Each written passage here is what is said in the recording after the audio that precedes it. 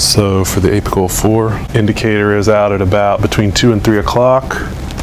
We come out to about the 6th intercostal space and we wiggle our way up into the rib spaces until we see the heart. We try to make it vertical. I'm going to pull you back a little bit towards me.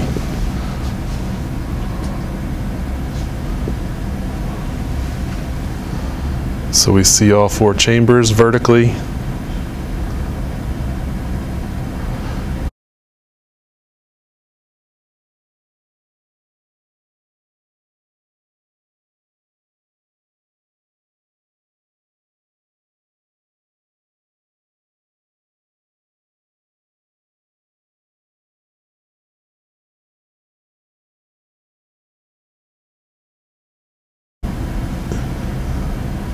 If we get this view like this, we need to go out more lateral and straighten it out. We want the septum straight up and down.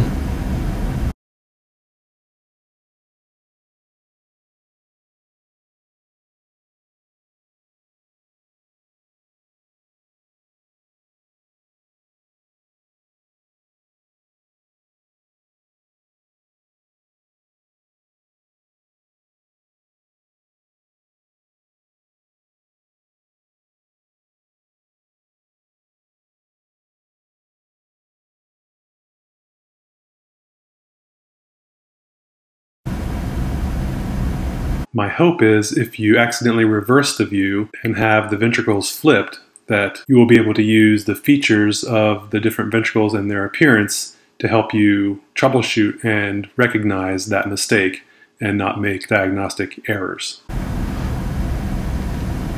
If it looks kind of like this, where the right ventricle is flattened, we need to rotate clockwise a little bit.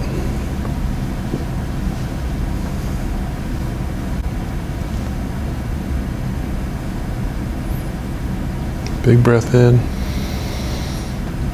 and then blow it all the way out and hold a second.